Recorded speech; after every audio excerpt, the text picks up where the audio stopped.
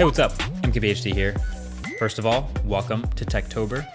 And I've been wearing this red Apple Watch Series 6 every day since the impressions video now, so been living with it, I've worked out with it, I've slept with it on, pretty much everything. So this is the full review. Oh, and by the way, if you're wondering like, hey, what about the video about this other thing? Or where's your video on X? Or insert review here. There's a lot going on right now in the tech world. That's why we named them Techtober and Techtember. So we're catching up to a lot of it. Expect a lot of videos in October. But okay, so summary with this watch is there's really not a whole ton of massively new stuff, as you already knew. Like, okay, some slightly brighter always on display, cool. Slightly faster charging, cool. And also a slightly new sensor with the blood oxygen.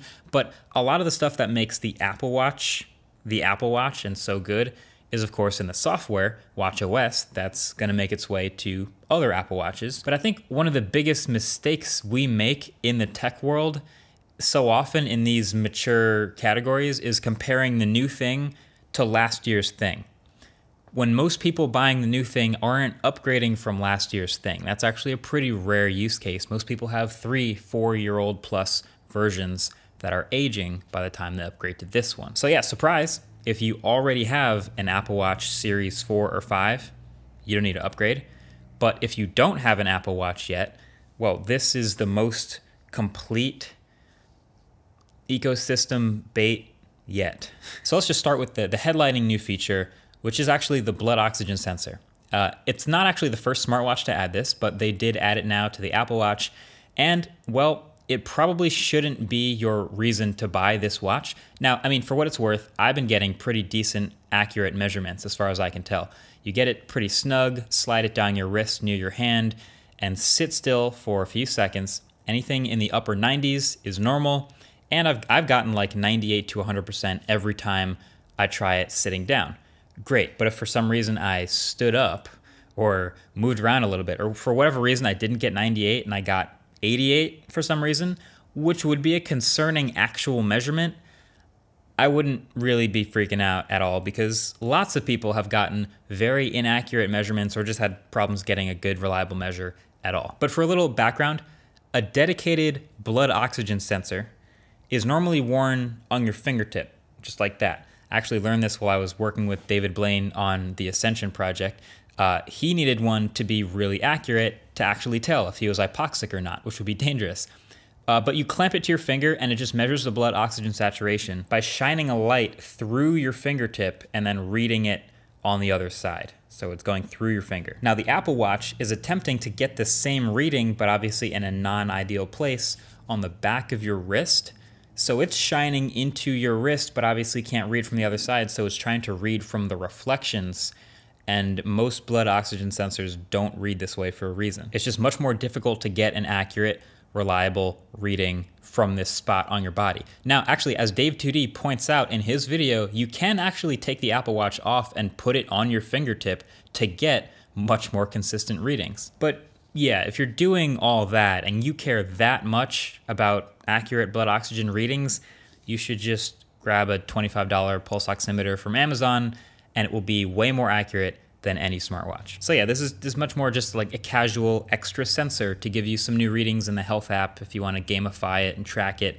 So if you go for hikes and stuff, then cool, you get to see, oh, my blood oxygen's 94 instead of 100, but you shouldn't be taking it to the doctor. Speaking of extra readings in the health app, sleep mode. So there's sleep tracking built into the Apple Watch now. It is actually a watchOS 7 feature, again, so it's not like it's exclusive to the Series 6, but hey, I tested it. Like I said, I've been wearing it every day. I've been sleeping in the Apple Watch because I guess that's the Apple effect, getting people to try things. So when you're about to go to sleep, you swipe up Control Center, hit that little bedtime icon, and the screen goes black, and it starts sleep tracking. And really what I found is it doesn't track that much hardcore information. Like basically it's whether it thinks you're asleep or not, heart rate once in a while, trends up and down, things like that. Pretty casual, but nothing really groundbreaking. And people who already have been using third-party Apple Watch apps to track sleep already know way more about their sleep than this will tell you. But like I said, it's just one more thing that's plugging into the health app and giving you a pretty good basic look at what's going on here. So okay, it works and that's great and everything, but you know what the best part is? You know what the best part of wearing an Apple Watch to sleep actually is? It's the alarm. 100% it's the alarm. It just taps you awake, just with the little haptic motor, no sound or anything.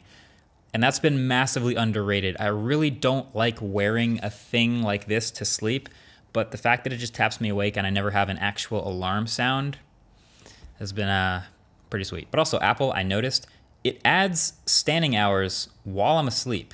So I wake up every day with like 2 to 4 standing hours, which is kind of odd because I don't know about you, but I sleep lying down. But the charging question is interesting now because if you wear the watch all day and then you wear it to sleep, when do you charge this thing? It does have slightly faster 90-minute 0 to 100% charging, but when do you actually get it on the charger?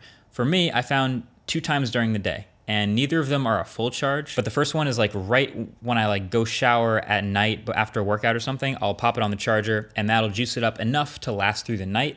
And then when I wake up in the morning, so it taps me awake, and then I just take it off and put it on the charger and go through my morning routine. So it's just sitting on the charger, juicing up for the day. So it never actually gets to 100%. I'm just kind of always bouncing between 20 and 85%, which is actually better for battery health on the watch.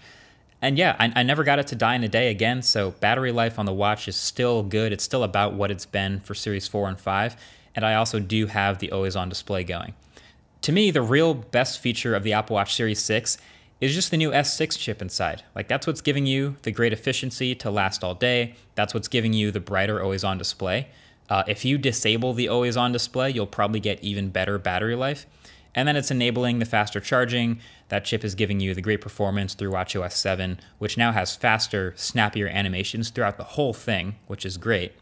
Oh, and also, the hand washing detection in watchOS 7 is kind of hilarious. Like, it'll pick up that, yes, I am washing my hands through the microphone and the movement it's sensing. And then it'll start some countdown timer based on when it thinks you started. And if you get to the end of the 20 seconds, great. Little soapy thumbs up thing. But if you don't get to the end of the 20 seconds, it just kind of quietly disappears, like reminding you to do it better next time. The shame. But yeah, all this stuff, pretty minor. I think the biggest, literally the biggest change most people notice with this new watch is the colors. Which, by the way, I'm going to be switching back to my black Series 5 because it does look cool sometimes, but I don't need a red watch every single day. But also, the other new thing they made alongside the new watch is the new Solo Loop bands. And they are a great idea. I love the simplicity of just stretching a band to put it on. No Velcro or magnets or buckles or anything. You just put it on, get your size right, which can be a little finicky, but get it snug, and it's super clean. The only weird thing is they seem to fit the watch a little bit worse than all the other bands. Like, see how it doesn't go quite all the way to the edge of the watch, and you can kind of see some of the metal inside instead of it sitting flush with the red of this watch. Kind of weird if you find that important. I personally don't, but it's worth noting, so you can see it here.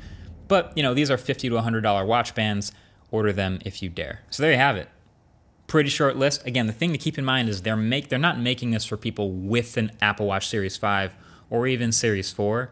I think people with a Series 3 or older will just have this as the new version to upgrade to around the holiday season, conveniently. But the truth is, most people don't even need this newest version with all the bells and whistles and extra sensors. There's also the new Apple Watch SE, which has the new S6 chip, but hey, there's no electrocardiogram and there's no blood oxygen sensor and there's no always-on display. But it is a much lower price, and that's fine for most people getting their first Apple Watch. So if it ain't broke, don't fix it.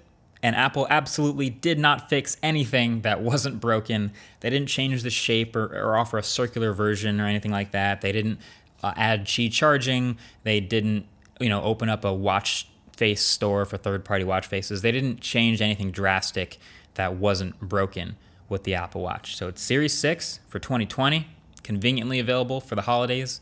Well played, Apple. And that's pretty much it for the review. Like I said, I'm going back to Series 5.